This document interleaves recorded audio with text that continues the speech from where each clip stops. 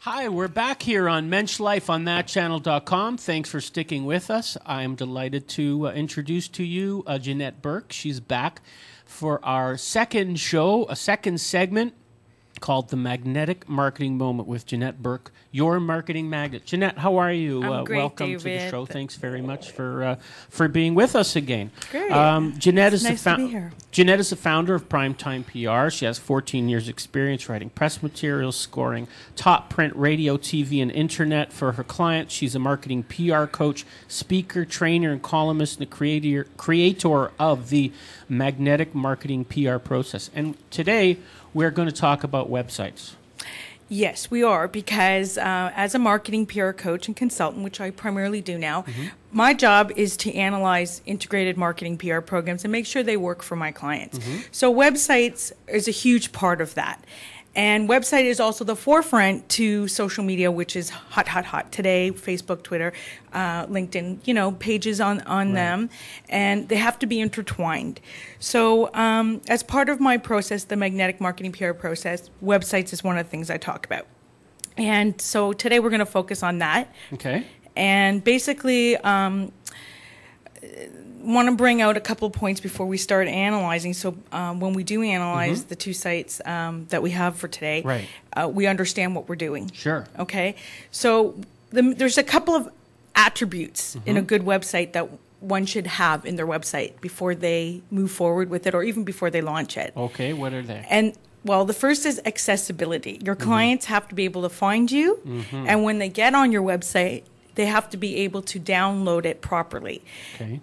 So the pages have to come out clearly. Yes.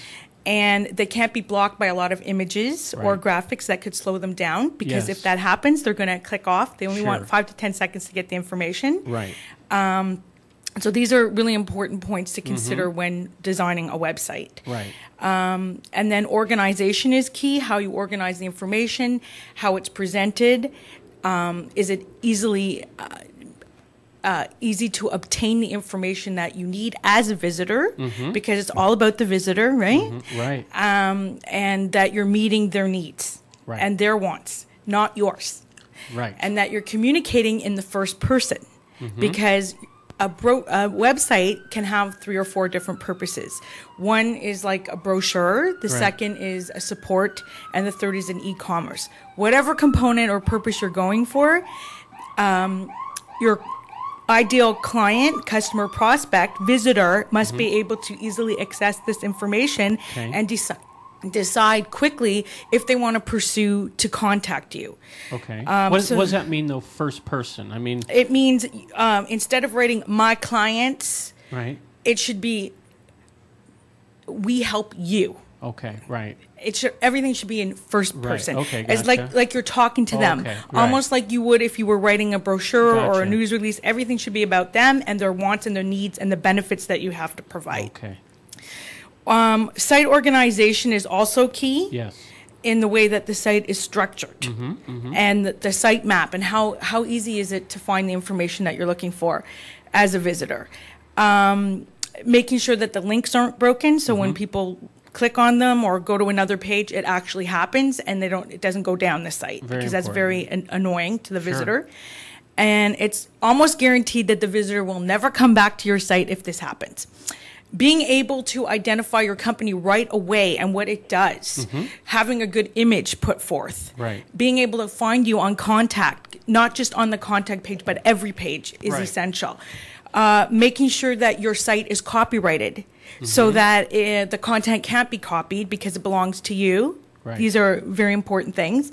And of course, search engine optimization, being able to find yourself by linking it in with keywords that'll bring you up more quickly. Yes, that's very important, because otherwise nobody can find you. That's right. There will be no traffic driven to your site. Right.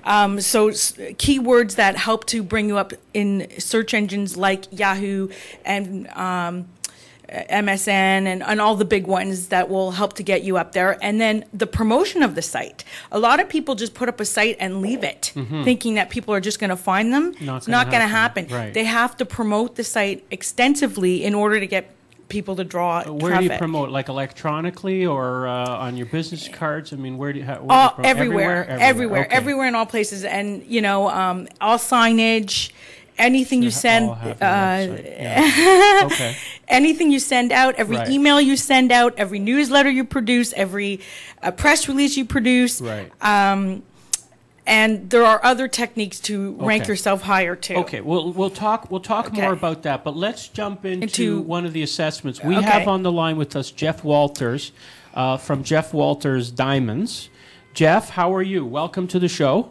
I'm very well. Thank you for having me, David. Thank you for being with us. And we have up on the screen now a picture of your recently developed Facebook fan page, which I happen to like very much.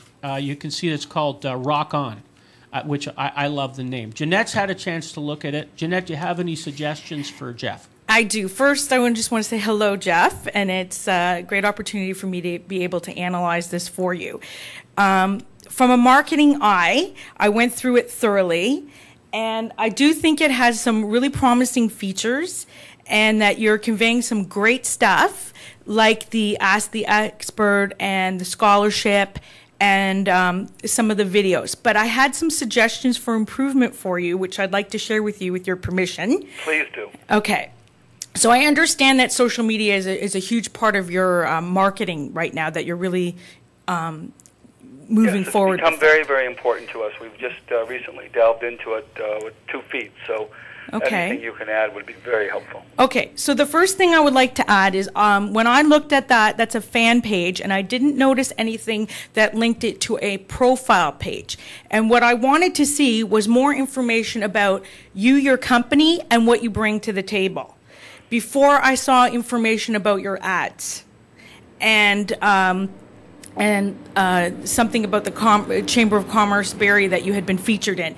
The reason I say this is today, social media is a wonderful outlet to promote yourself. However, we must be cognizant of the fact that when we post information, it must be useful to our potential clients. It should have some form of benefit and useful information to them.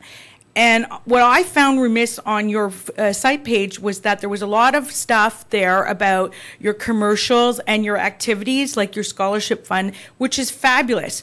But I don't see that has a lot of benefit to the end user. I see that more as a promotional tool for you. And what I'm going to suggest is that you integrate the two by adding components such as you could do articles with a blog and link that with your site, which we'll discuss in a minute. And those articles could have some components that I saw on your site, such as, reasons for buying jewelry, or how to make a proposal, useful information that could be converted into blog style articles, which would also help to get you notoriety in the media beyond the standard commercial, which is an advertising medium, not a PR medium. The other thing I thought, and I saw also that you had some of these themes in your commercial, so you could easily convert them to blog. The other thing, or article posts, the other thing I thought was to bring the testimonials front and center rather than leaving them quite down the page. You have to scroll quite down to see them. And testimonials are everything because they show your track record. So that was one thing. Another thing, and in particular, you had a very good testimonial, which was a video style of a couple. And I think you could do with more of them or more stories to emphasize your point.